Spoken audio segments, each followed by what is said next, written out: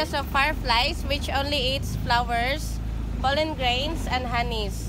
But the most rare types of these fireflies are those that do not eat their entire lifespan. And the only reason that they live is to find their partners.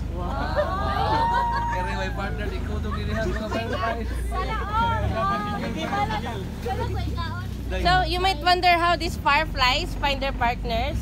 It is the female firefly which creates a unique pattern of light that attracts the male firefly. So once the male get attracted to it, the female will guide the male into the darkness and then they will mate.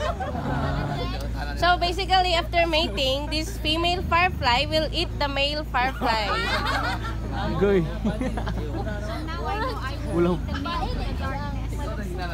Yes, it is because this male firefly have these nutrients which the female will gonna need in her pregnancy.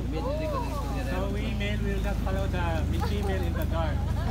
Be eaten alive. It's a scam.